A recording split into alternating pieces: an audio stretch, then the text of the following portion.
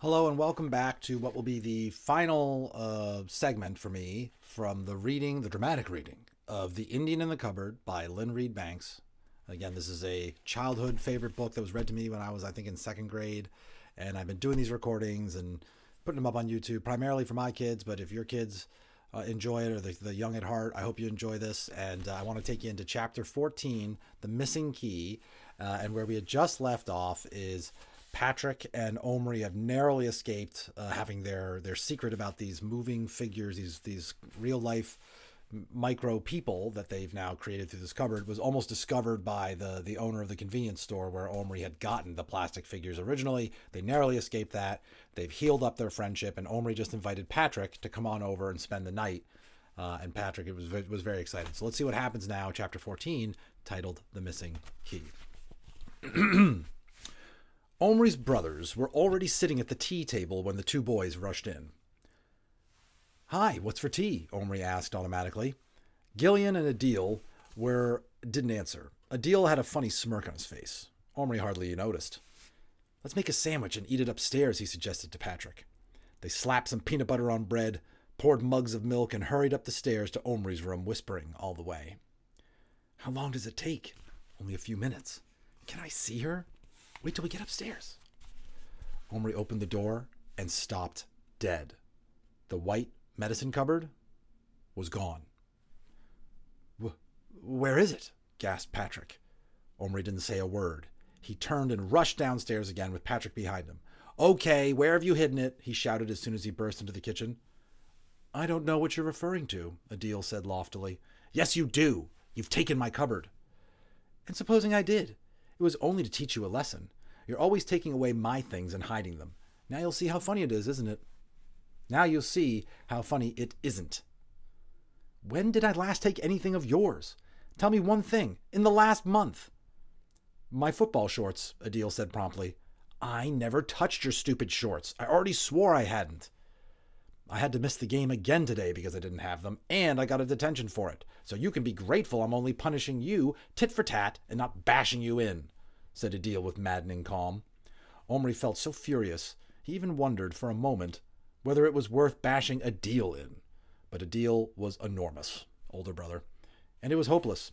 So after gazing at him for another moment with hate-filled eyes, Omri turned and dashed upstairs again, almost falling over Patrick on the way. "What'll you do?" "Look for it, of course." He was turning Adil's room upside down like a madman when Adil, slowly mounting the stairs in the direction of his homework, heard the racket and came running.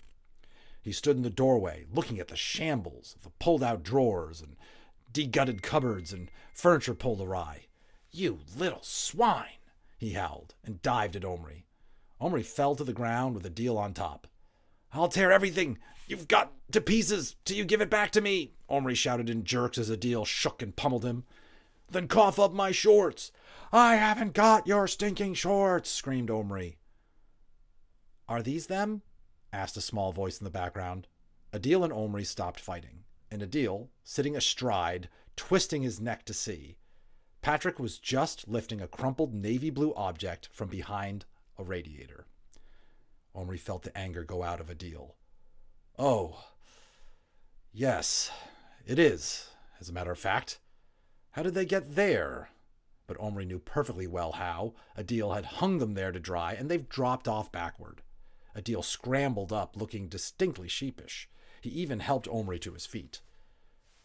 "Well, but you've hidden things in the past," he mumbled. "How was I to know? Can I have my cupboard now?" "Yeah, it's up in the attic. I piled a whole lot of stuff on it." Omri and Patrick took the stairs to the attic two at a time. They found the cupboard quite quickly, under a heap of bits and pieces. But Omri had carried it down to his room again before he made the fatal discovery. The key! The little twisted key with its red satin ribbon was missing. Once again, sorry about that. Jeez, everybody wants to have a little text message here. Once again, Omri and Patrick ran into Adil's room to find Adil uncomplainingly putting things straight. "What happened to the key?" "What key?" "There was a key in the cupboard door with the red ribbon." "I didn't notice." Let's put this on Do Not Disturb. They went out and closed the door. Omri was now feeling desperate. We've got to find it. It doesn't work without the key. They searched the attic till supper time. Never had Omri so clearly seen the point of all his mother's urgings to keep everything in its proper place. The attic was just short of a glory hole where they could play and leave a total mess. And that was what they always did, only clearing spaces when they needed them for a new layout or for some special game. My attic at home is kind of like that too, where I grew up. Just everybody piles stuff up there, rearranges it as needed. Their way of clearing was just to shove things aside into ever more chaotic heaps. Underneath the heaps were all the myriad little oddments that were small enough to filter through the bigger things. Marbles, wheels of matchbox cars, bits of Lego, small tools, parachute men, cards, and so on and so on. Plus all sorts of fragments that could have been almost anything. At first they just raked through everything, but after a while Omri realized they would just have to clear up systematically. Otherwise it was like the old saying about looking for a needle in a haystack. He found some boxes and they began sorting things into them. Legos here, parts of games there, water pistols, tricks and novelties in another. Bigger thing, I love to organize, so that's like the best part of the book for me. Bigger things they stacked neatly onto what his father rather bitterly called the shelves provided, which normally stood empty since everything was on the floor. In an amazingly short time, the floor was clear except for a few odd things that they hadn't found homes for and a great deal of mud, dust, and sand. Where did all this come from? Asked Patrick. Oh, Gillian brought up boxes of it from the garden to make a desert scene, said Omri. Months ago. We might as well sweep it up. He looked around. Despite his anxiety about the key, he felt a certain pride. The room looked entirely different. There was a real playing space now. He went downstairs and fetched a broom, a dustpan, and a soft brush. We'll have to do this carefully, he said. It'd be terrible if we threw it away with the sand. We could sieve it, suggested Patrick. That's a good idea, in the garden. They carried the sand out in a cardboard box, and Omri borrowed his father's large garden sieve. Omri held it, and Patrick spooned in the sand and earth with a trowel. Several small treasures came to light, such as a 10-cent piece. But no key. Omri was in despair. He and Patrick sat down on the lawn, under a tree, and Omri took the two little men out of his pocket. Where woman? Little Bear asked instantly. Never mind the women. Where's the victuals? Asked the ever-hungry Boone grumpily.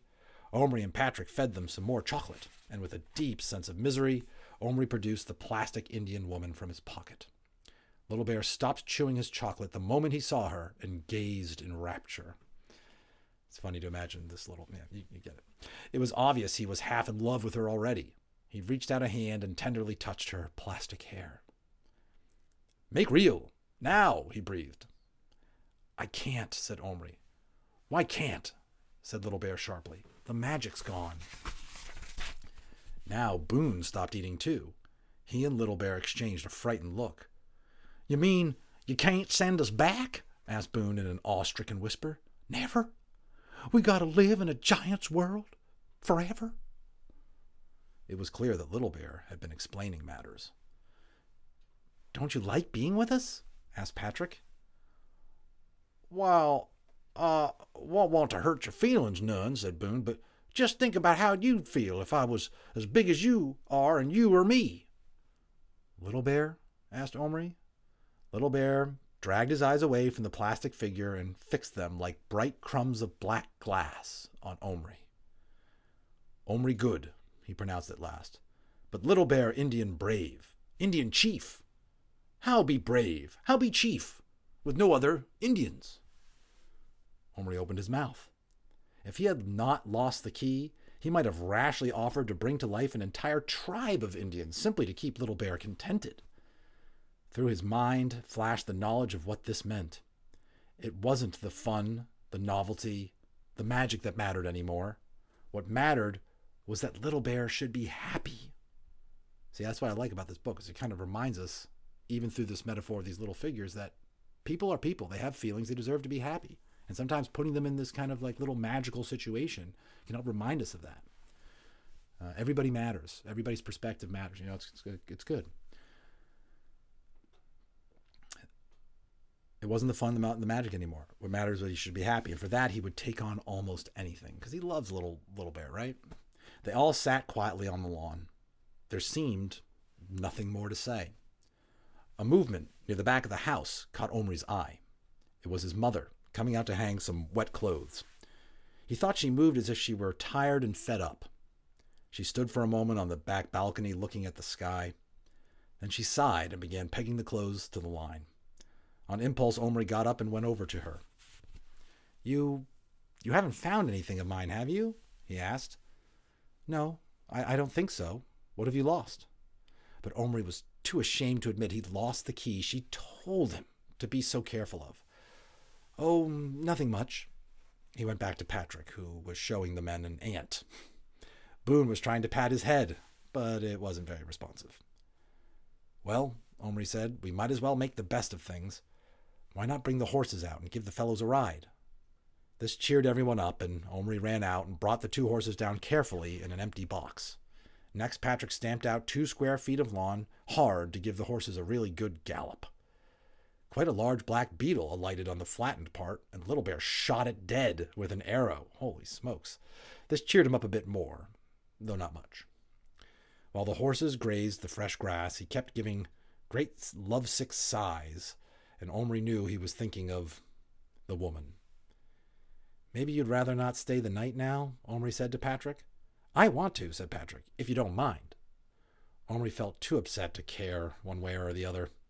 When they were called in to supper, he noticed that Adil was trying to be friendly. But Omri wouldn't speak to him. Afterward, Adil took him aside. What's up with you now? I'm trying to be nice. You got your silly cupboard back. It's no good without the key. Well, I'm sorry. I must have dropped it on the way up to the attic. On the way up to the attic. Omri hadn't thought of that. Will you help me find it? He asked eagerly. Please. It's terribly important. Oh, all right then. The 4 of them hunted for half an hour. They didn't find it. After that, Gillian and Adil had to go out to some function at school, so Patrick and Omri had the television to themselves. They took out the 2 men and explained this new magic, and then they all watched together. This is a picture of them watching TV. You got Little Bear doing his bow and arrow thing. Pretty cool. First came a film about animals, which absolutely transfixed both the little men. Then a Western came on. Omri thought they ought to switch it off, but Boone in particular set up such a hullabaloo that eventually Omri said, oh, all right, just for 10 minutes then. Little Bear was seated cross-legged on Omri's knee, while Boone, who had somehow gravitated back to Patrick, preferred to stand in his breast pocket, leaving his elbows along the pocket top with his hat on the back of his head, chewing a lump of tobacco he had on him. Patrick, who'd heard something of the cowboy's habits, said, Don't you dare spit. There's no spittoons here, you know. Let me listen to 'em talking, will you? Said Boone. I just can't get over how they talk. Before the 10 minutes was up, the Indians in the film started getting the worst of it. It was the usual sequence in which the pioneer wagons are drawn into a circle and the Indians are galloping around them while the outnumbered men of the wagon train fire muzzle-loading guns at them through the wagon wheels. Omri could sense Little Bear was getting restive and tense. Yeah, they've never even seen any technology like this, so it must feel like really real. As brave after brave bit the dust, he suddenly leapt to his feet. No good pictures, he shouted. What you talking about, Injun? Boone yelled tauntingly across the chasm dividing him from Little Bear.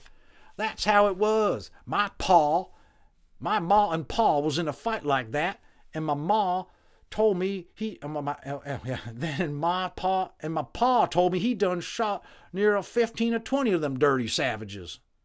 White men move onto land, use water, kill animals. So what? Let the best man win. And we won. Yippee! He added as another television Indian went down with his horse on top of him. Omri was looking at the screen when it happened. In a lull on the soundtrack, he heard a thin, faint whistling sound and heard Boone grunt. He looked back at Boone swiftly, and his blood froze. The cowboy had an arrow sticking out of its chest. For a couple of seconds, he remained upright in Patrick's breast pocket. Then, quite slowly, he fell forward. Omri had often marveled at the way people in films, particularly girls and women, were given to letting out loud screams at dramatic or awful moments. Now he felt one rise in his own throat, and he would have let it out if Little Bear had not cried out first. Patrick, who had not noticed anything amiss until now, looked at Little Bear, saw where his bow arm had been pointing, and looked down at his own pocket. Over the top of it, Boone hung, head down, as limp as a piece of knotted string. "Boone! Boone!" "No," snapped Omri. "Don't touch him." Ignoring Little Bear, he tumbled down his trouser leg to the floor as he moved. Ignoring Little Bear, who tumbled down his trouser leg as he moved, Omri very carefully lifted Boone clear between finger and forethumb and laid him on the palm of his hand. The cowboy lay face up with the arrow still sticking out of his chest. "Is he dead?" whispered Patrick in horror. "I don't know." "Shouldn't we take the arrow out?" "We can't. Little Bear must." With infinite care and slowness, Omri laid his hand on the carpet. Boone lay perfectly still. With such a tiny body, it was impossible to be sure whether the arrow was stuck in where his heart was or a little higher up towards his shoulder. The arrow shaft was so fine you could only make it out by the minute cluster of feathers. "Little Bear, come here." Omri's voice was steely, a voice Mr. Johnson himself might have envied. It commanded obedience. Little Bear, scrambling to his feet after his fall, walked unsteadily to Omri's hand. "Get up there and see if you've killed him." Without a word, Little Bear climbed onto the edge of Omri's hand and knelt down beside the prostrate Boone. He laid his ear against his chest just below the arrow. He listened, then straightened up, but without looking at either of the boys. "Not killed," he said sullenly. Omri felt his breath go out in relief.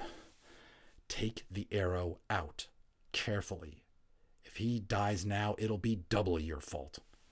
Little Bear put one hand on Boone's chest with his fingers on either side of the arrow, and with the other he took hold of the shaft where it went into Boone's body. "Blood come. Need stop up hole." Omri's mother kept boxes of tissues in every room. Smart mom. Mainly so nobody would have an excuse to sit sniffling. My wife does the same. Patrick jumped up and brought this, tearing off a tiny corner and rolling it into a wad no bigger than a pinhead. "Now it's got germs from your hand," said Omri. "Where's the disinfectant?" "It's in the bathroom cupboard. Don't let my mum see you." While Patrick was gone, Omri sat motionless and silent, his eyes fixed on Little Bear, still poised to pull out the arrow. After a very long minute, the Indian muttered something. Omri bent his head low. "What?" "Little Bear sorry." Omri straightened up, his heart cold and untouched. "You'll be a lot sorrier if you don't save him," was all he said. Patrick raced back with a little bottle of Listerine. He poured a drop into the lid and dipped the little ball of tissue into it. Then he held the cap close to Little Bear. "Go on," Omri ordered. "Pull it out." Little Bear seemed to brace himself. Then he began to tremble. "Little Bear not do. Little Bear not doctor. Get doctor back. He no make wound good." "We can't," said Omri shortly. "The magic's gone. You must do it. Remember, one of the characters that Omri had let out was a World War I medic. And then they put him back in. "The magic's gone. Do it. You must do it. Do it now. Now, Little Bear." Again, the Indian stiffened. Closing his hand tightly around the arrow, slowly and steadily, he drew it out and threw it aside. Then, as the blood welled over Boone's checked shirt, Little Bear swiftly squeezed the liquid out of the ball of tissue and pressed it against the wound. "Use your knife now. Cut the dirty shirt away." Without hesitating, Little Bear obeyed. Boone lay still, his face under its tan had turned ashy gray. "We need a bandage," said Patrick. "There's nothing we can use, and we can't move him to wrap it around him. We'll have to use a tiny bit of Band-Aid." Again, Patrick went to the bathroom. Again, Omri, Little Bear, and Boone were left alone. Little Bear knelt now with his hands loose on his thighs, his head down. His shoulders rose and fell once. Was he sobbing? With shame or fear? Or could it be sorrow? Patrick returned with a box of Band-Aids and a pair of nail scissors. He cut out a square big enough to cover, I think nail scissors like nail clippers we call here in the United States. Remember, this is in Britain. They got their own terminology. He cut out a square big enough to cover the whole of Boone's chest, and Little Bear stuck it on with great care, and even, Omri thought, tenderness. Now, said Omri, take off your chief's cloak and cover him up warmly. This, too, Little Bear did, uncomplainingly. We'll take him upstairs and put him in bed, said Omri. Oh, God, I wish we had the key and I could get that doctor back. As they walked slowly upstairs, he told Patrick about the First World War soldier he had brought to life to tend Little Bear's leg wound. We've got to find that key, said Patrick. We've just got to. Little Bear, still at Boone's side on Omri's hand, said nothing. In Omri's room, Patrick made a bed for the cowboy from a folded handkerchief and another woolen square from Omri's sweater. Omri slipped a bit of thin, stiff card between Boone and his own hand, and on this he transferred the wounded man without too much disturbance, which might have started the bleeding again. He was still unconscious. Little Bear silently stood by. Suddenly he moved. Reaching up, he snatched off his chief's headdress and threw it violently onto the ground. Before Omri could stop him, he began jumping on it, and in a second or two all the beautiful, tall turkey feathers were bent and broken. Leaving it lying there, Little Bear took off across the carpet, running as hard as he could over the deep woolen tufts, stumbling sometimes, but running always in the direction of the seed box and his home. Patrick moved, but Omri said quietly, let him alone. It's intense, right? These are just plastic figures that have been brought to life trying to deal with this world, right? So we've got another chapter here. I believe this is the last one. We'll keep going if you're still with me. This is called Underfloor Adventure. Omri and Patrick decided they must take it in turns to sit up all night with Boone. It was getting to be tricky because of light showing under the door, but Omri unearthed the lopsided remains of a candle he had made himself from a candle-making kit. We can put it behind the dressing-up crate, then the light won't show. They got into their pajamas. Patrick was supposed to be sleeping on a folding bed, so they got that ready to avoid rousing suspicion. When Omri's mother came in to kiss them goodnight, they were both in bed, apparently reading. The fact that Omri was reading in semi-darkness was nothing unusual. She was always at him about it. Oh, Omri, why won't you switch your bedside light on? You'll ruin your eyes. It doesn't work, said Omri promptly. Yes, it does. Daddy fixed it this morning. You know what was wrong with it? What? Asked Omri impatiently, wishing for once that she would go. That wretched rat of Gillian's had made a nest under the floorboards and lined it with bits of insulation it gnawed off the wires. It's a wonder it didn't electrocute itself. Omri sat up sharply. Do you mean it got loose? Mother gave a lopsided smile. Where have you been keeping yourself?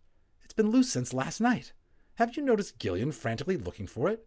It seems to have taken up residence under your bed. Under my bed? Omri yelled, leaping out of it and dropping to his knees.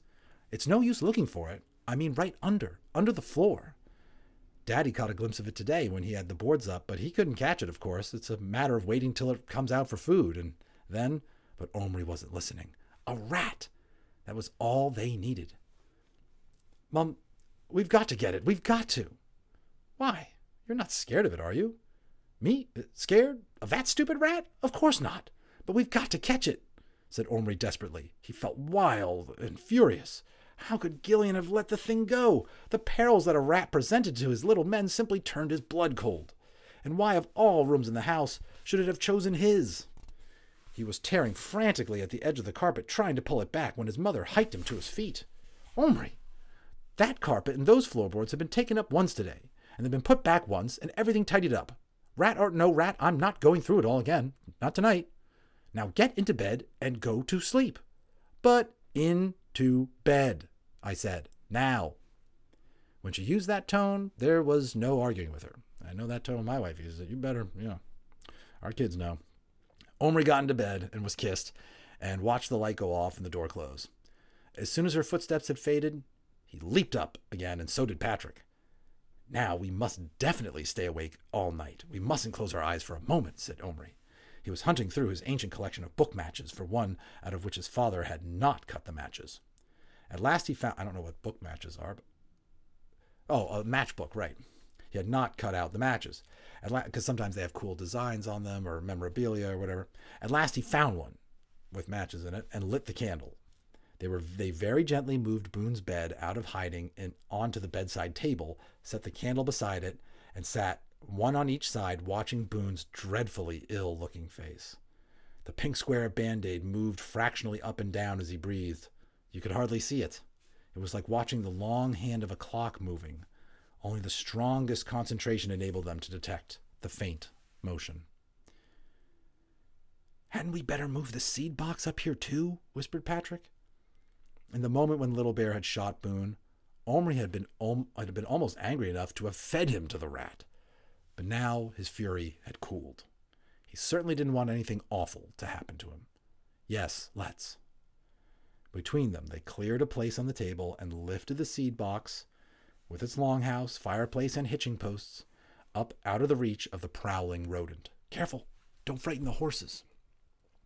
The horses, however, were getting used to being carried out, and hardly even looked up from munching their little piles of cutting grass. What adaptable creatures, right? I mean, I know this isn't real, but you can imagine that, right? There was no sign of life from the longhouse. There followed a timeless period of just sitting there, silently, their eyes fixed on Boone's still figure in the flickering candlelight. Omri began to feel lightheaded after a bit. The candle flame went fuzzy, and Boone's body seemed to vibrate as he stared at it. At the very back of his mind, something else was nagging. He didn't ask himself what it was because he had a superstitious feeling that if he let his mind wander from Boone, even for a minute, Boone would slip away into death. It was as if only Omri's will and Patrick's were keeping that tiny, fragile heart beating. Suddenly, though, a thought, like a landscape lit up by lightning, flashed into the forefront of Omri's brain. He sat up, his eyes wide open and his breath held. "Patrick!" Patrick jumped. He'd been half asleep. "What?" "The key! I know where it is." "Where? Where?" "Right under my feet. It must have dropped through the floorboards when Dad opened them. There's nowhere else it could be." Patrick gazed at him in admiration, but also in dismay. "How are we going to get it?" he whispered. "We'll have to take up the carpet first. Maybe Dad didn't nail all the boards down." Moving very quietly, they managed to lift one corner of Omri's bed and kick back the edge of the carpet from underneath. Another bit was under the bedside table leg, and that was tricky, but they shifted it between them in the end. Carefully, they folded the corner of carpet back on itself, exposing the boards. Omri then stuck his fingers down the narrow crack at the ends of the boards, one after another, testing to see if they could be lifted. Only one of them could. The rest were nailed down to the joists underneath. Making as little noise as possible, he hadn't heard his parents go to bed yet, Omri pried up the short end of the board. A hole, about 6 inches by 18, gaped in the light of the candle Patrick was holding. Even when he put the candle down the hole, they couldn't see much. "We'll have to risk the bedside light," Omri said. They switched it on and carried it on its cord down to the hole. Kneeling on the floor, they peered down into the depths. They could make out the dusty lathe and plaster about a foot down, and the top side of the ceiling of the room below. The room where Omri's parents were now sitting. "We'll have to be dead quiet or they'll hear us." "Dead quiet doing what?" asked Patrick. "It's not there. You'd see it if it was." "It must be under one of the nailed-down boards," said Omri despairingly. At the moment, they heard Little Bear calling them, and they stood up. He was standing outside the longhouse, naked but for his breechcloth. His hair hung loose. His face and chest and arms were smeared with ashes. His feet were bare.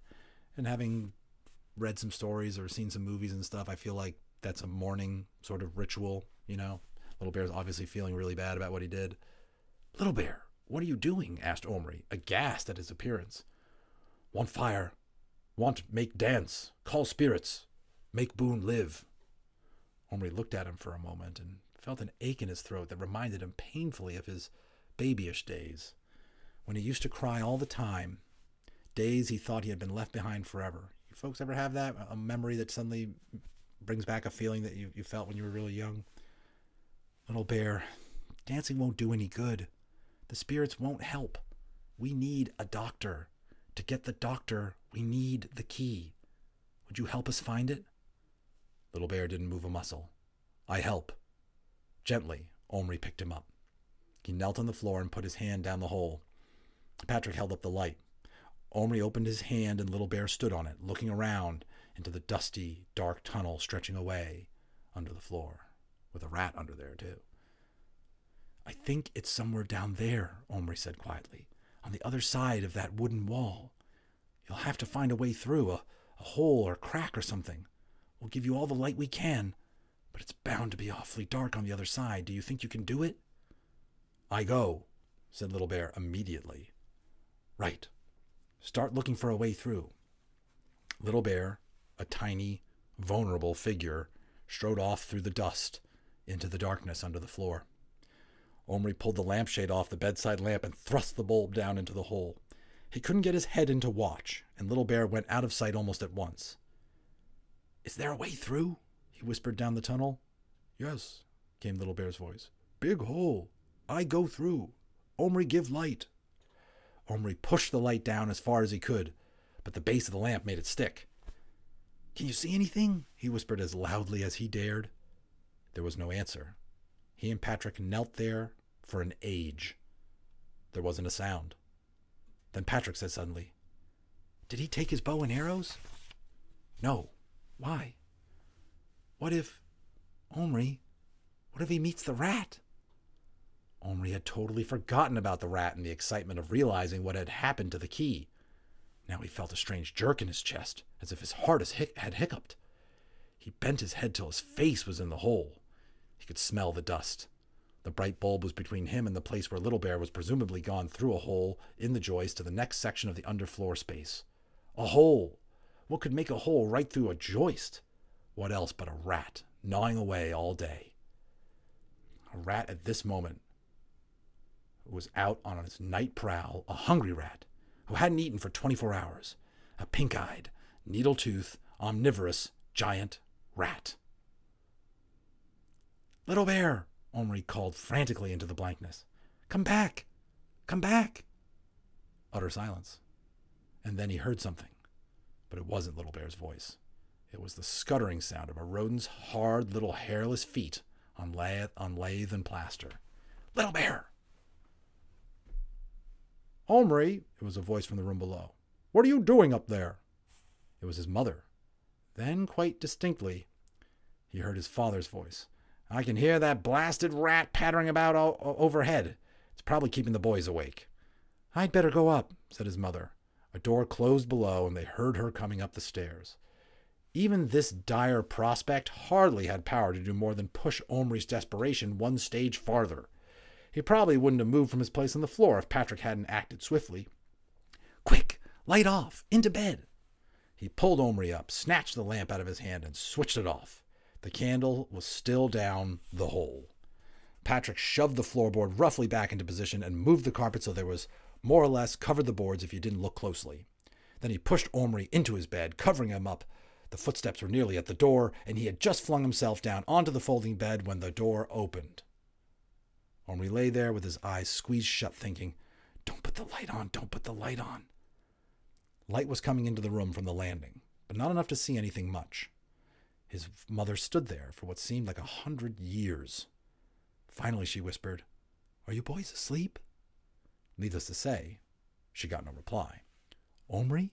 she tried once more. Then, after 100 years, during which Omri imagined Little Bear being bitten in half by the rat right underneath where he was lying, the door closed again, leaving them in darkness. "Wait, wait," breathed Patrick. It was torture to wait. The rat had stopped moving when all the scuffling and footsteps had started. That was something. But now that it was quiet again, Omri imagined it creeping towards its prey, its pink nose twitching, its albino whiskers trembling hungrily. Oh, how could he have let Little Bear go down there? Boone's death would at least not have been his fault, but if Little Bear was killed, Omri knew he would never forgive himself. At long last, the living room door closed and both boys stole out of bed. Patrick reached the light first. Omri grabbed it, but Patrick insisted on looking first to see if Boone was still breathing. He was. They rolled back the carpet and lifted the board again, terrified that each movement would attract the grown-ups below. The homemade candle was burning away in the gloom, like a little torch, in a disused mine, throwing its eerie light down the tunnel. Omri lay down flat. He didn't dare raise his voice, but he called softly, Little Bear, are you there? Come back. You're in terrible danger. Silence. Oh, God, why doesn't he come? Omri whispered frenziedly. At that moment, they did hear something. It was hard to identify the sound. It was the rat, all right, but what was it doing? There was no running sound. What was it? It was just sort of a tiny shock, as if it had made one short, sudden movement. A pounce? Omri's heart was in his mouth. Then there were other sounds. If he was not used to straining his ears to catch the voices of little men, he might not have heard it. But he did hear it, and hope nearly lifted him off the ground. It was a faint, light scrambling sound, the sound of a small body getting through a hole in a hurry. Omri pulled the lamp out of the hole and thrust his arm in instead, his hand open. Almost at once he felt Little Bear run into it. Omri closed his fingers just as something warm and furry brushed against the backs of his fingers. He snatched his arm out, grazing his knuckles against the splintery wood. There was something else in his hand, something cold and knobbly, twice as heavy as Little Bear. As you can imagine, he opened his fingers, and both boys leaned over to look. Sitting on Omri's palm, filthy and bedraggled but triumphant, was Little Bear. And cradled in his arms, trailing cobwebs and a red satin ribbon, was the missing key. "You've done it! Oh, Little Bear, good for you!" "Now quick," said Omri. "Patrick, get the candle up and put the floor back. I'll get the Red Cross man." Reckless now, they switched the top light on. Patrick was being as quiet as he could, replaced the floorboard and the carpet, while Omri looked through the figures jumbled up in the biscuit tin. Lucky the army medical orderly was right on top, still holding his precious doctor's bag. Little Bear, meanwhile, stood beside the pallet bed on which Boone was lying, staring down at him, still clutching the key in his arms.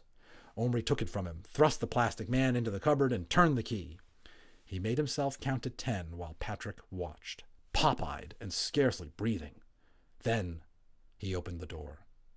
There stood his old friend, Tommy, a bag at his feet, rubbing his eyes and frowning around him. His face cleared as he saw Omri. "Well, if it ain't you again. I don't half pick my moments to drop off to sleep, I must say. Thunder and great Minnie whining overhead. Thought it was a goner." "What's a Minnie?" asked Patrick in a croaky voice. "What, another one of you?" asked Tommy, gaping.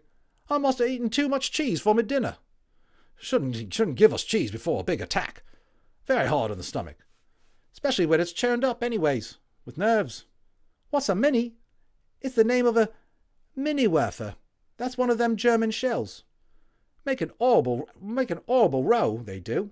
Even before they land, a sort of whistle that gets louder and louder, and then kaboom! Then blokes with my job has to pick themselves up and run as you like to where it fell, and it fell in a trench to take care, and if it fell in a trench, to take care of the wounded.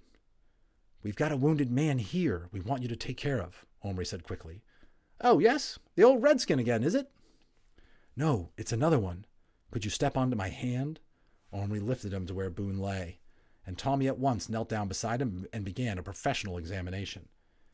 "He's in a bad way," he said after a few moments. "Could do with a blood transfusion, really.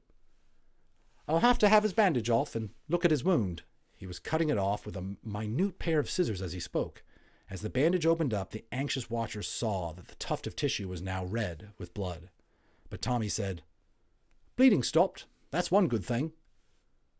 "What was it? A bullet?" "An arrow," said Omri, and Little Bear shivered all over. "Oh, yes, of course, I can see that now. Well, I'm not much up on arrow wounds. Ed's not still in there, I hope." "No, it was pulled out." Good. Lucky it missed his heart. Well, I'll see what I can do." He got the hypodermic out of his bag and fiddled with it for a moment, and then plunged the needle into Boone's chest. After that, he stitched up the wound, put a field dressing on it, and got Little Bear to help him peel off the rest of the old blood-stained Band-Aid. "You a pal of his, are you?" he asked the Indian. Little Bear stared at him, but did not deny it. "Then look here. When he wakes up, you give him these here pills. They're iron, see? Build him up.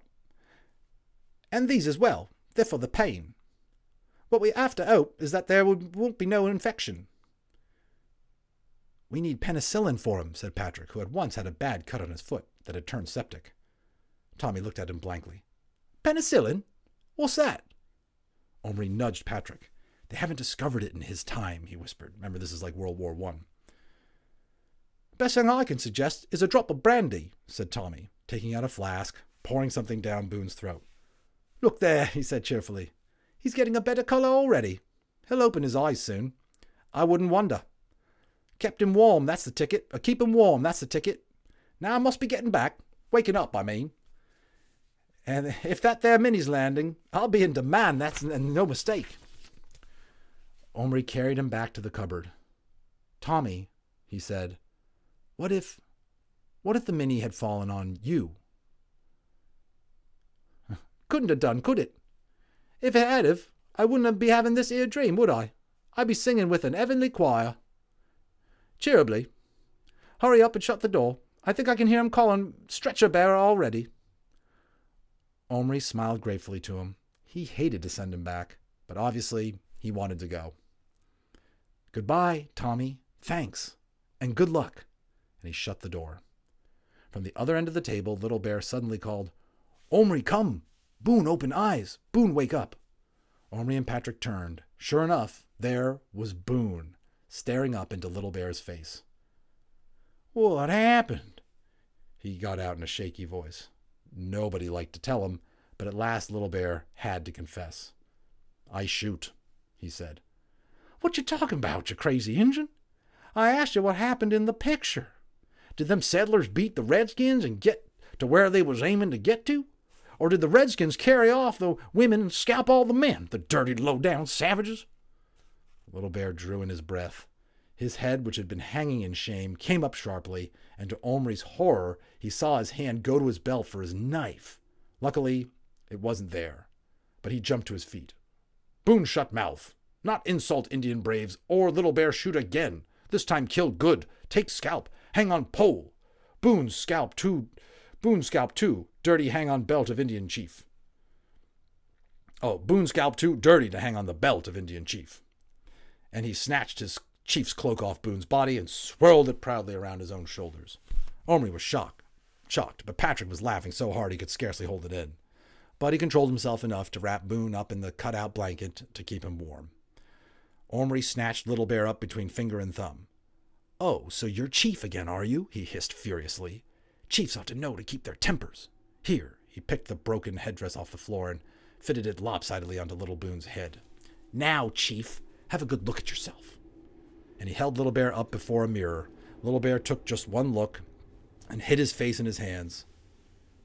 Just remember what you did to your friend. No friend, enemy, muttered Little Bear, but the anger had gone out of him. Whatever he is, you've got a job to do. Where are those pills? You've got to see that he gets them. We can't even see them, so it's up to you. And when Boone is better, do you know what you're going to do? You're going to make him your blood brother. Little Bear shot him a quick, startled look. Blood brother? You make little cuts on your wrists and tie them together so the blood mingles, and after that you can't be enemies ever again. It's an old Indian custom. Old Little Bear looked baffled. Not Indian custom. I'm sure it is. It was in a film I saw. White man idea, not Indian. Well, couldn't you do it just this once? Little Bear was silent for a moment, thinking. Then Omri saw that crafty look he knew of old coming into the Indian's face. Good, he said. Little Bear, give Boone medicine. Make him my brother when strong.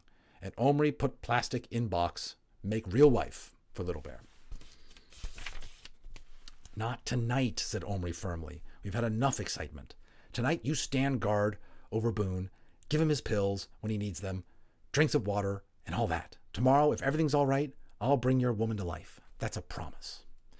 All right, so I guessed wrong. We still got one more chapter, it looks like. And I'll leave you here because we just did two. It's been a long clip. If you stuck with me, thanks so much. Next chapter is coming up. And let me know in the comments if you like this, anything to switch up in the style or suggestions for other books. I always like hearing the feedback as I go here. Thanks for listening and reading with me.